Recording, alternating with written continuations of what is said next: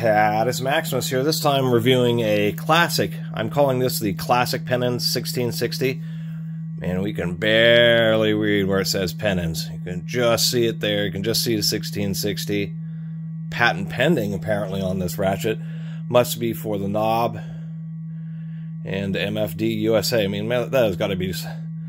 I can't actually read this with my own eye. I mean, you got to have magnifying glasses. Little turn dial style round head ratchet, which actually has a little bit of life left, so I think it just needs a cleaning. I do like that the switch or the knob, if you look right there, it's actually sitting on top of the moving part of the ratchet, which I do like. There is no way that this reverse knob can come into contact with the body of the ratchet. Impossible for it to self-reverse.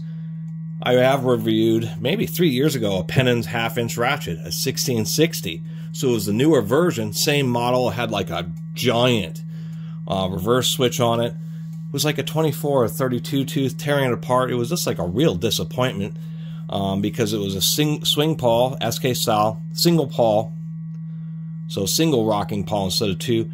And it had a single tooth. So I'm seeing if this one's any better. You can see by a hole right there, I think this is just going to be a single pawl. The head actually isn't that tall on it. And, you know, we can see quite a bit of damage right there. I don't know.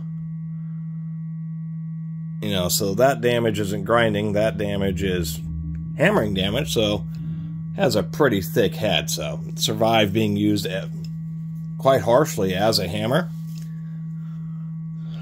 And I just want to see if this older Penens is better than the newer. I guess the newer Penens I reviewed maybe was from the 80s. This is probably from the 60s or 70s. They never were really exciting getting these kind of clips out. These never were, you know, Penens, you know, it never was a New Britain or an SK or anything like that. Wow, I can't believe I got that out successfully. Pop this out. So surprisingly enough, the newer one is indeed better. Or, excuse me, not the newer one. Is the older one. We can still see that it is pretty coarse. That looks like it's a 32 tooth. But this is a better quality ratchet because we can see the newer one from the 80s I reviewed 3 years ago was more cheaply built. They just through broached the whole head. This one, you can see there's actually a shelf machine in there, this little spot machine, and then when they broached it, it's actually a blind broach. It only went down so far, leaving this lip to capture this. Actually, I think it just provides just a bearing surface, and it's actually this lower lip pressing on here is what's taking the thrust loads. Anyway, we can indeed see that it at least has 2 teeth on the pawl. That other Penens I reviewed only had a single pawl with 1 single tooth. So, indeed, the older Penens is better than the newer Penens. Imagine that. I mean, Penens was cheaping out on their ratchets by the 1980s.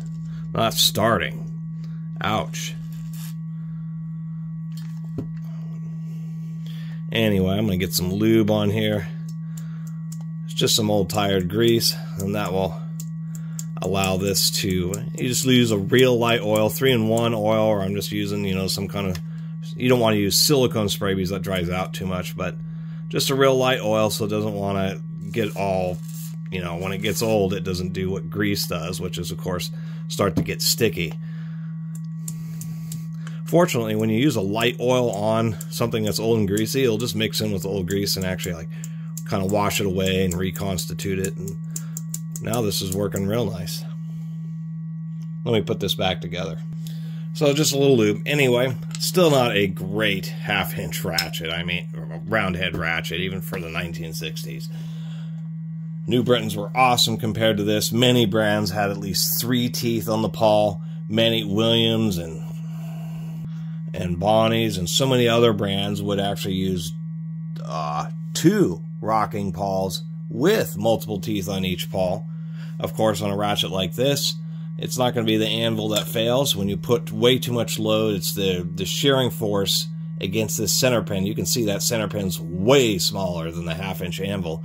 So when you put a cheater bar and the ratchet fails, it will be that pin, the pawl, just pushing sideways, and it'll just act like a guillotine, or will shear the pin off. Other than that, did bring it back to life. Just a little bit of oil, and still keep this one around. I kind of still like it, and it's nice to compare it to that other Penens. I don't know if I still have it. I may have been so disappointed with it I gave it away. And that's what I've done. I've reviewed a lot of ratchets that are just extremely kind of low end. And even though they're like old and American made, I would rather keep ratchets that are at least more noteworthy of keeping. And I think I'll probably keep this Penens just because it's definitely old. It's more than half a century old. And I'll be able to use it to compare to any other Penens that I run into. Other than that, I'd say that the ball detent has a reasonable strength. Not super strong, but definitely not too soft either. And at least with this design, I can say that, I mean, the handle doesn't even move. This does, you know, besides having a surprisingly, I mean, that is a kind of a loosey-goosey anvil. Very low back drag. I mean, I can tell you that. I mean, that's holding it sideways. If you're like this, I mean, mere grams of force to be able to get this to move.